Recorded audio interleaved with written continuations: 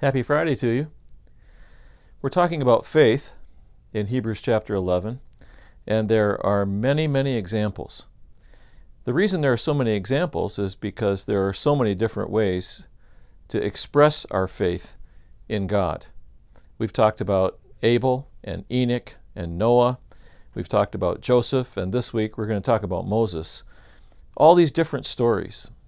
None of them are identical. And the faith path that you and I walk may well look different. There are ways right now for you to make a faith choice, a way that you can demonstrate your confidence in God's faithfulness and His character.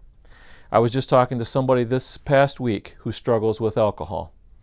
And she told me that last week she was really being tempted.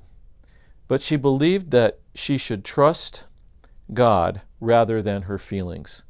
She should trust God rather than her temptation, believing that God could take care of her.